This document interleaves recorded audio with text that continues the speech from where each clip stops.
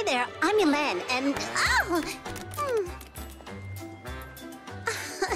I don't know if you've noticed, but I get scared by a lot of things. Recently, I've been worried about plastic. I'm sure you've heard of plastic, right? We throw it everywhere in our environment, all the way to our rivers, our seas, and even our oceans. Today, plastic is causing a huge problem for our planet. But what exactly do you know about plastic? Do you know, for example, where it comes from or why it was made in the first place? So many things to learn about, so come on, let's get started. Hi again, everyone.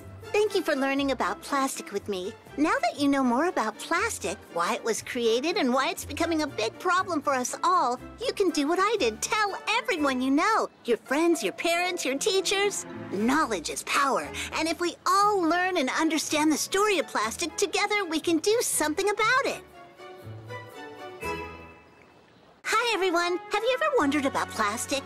Where it comes from, why it was made, or why it's a big problem for us, our animals, and our environment? Well, come with me and I'll tell you more.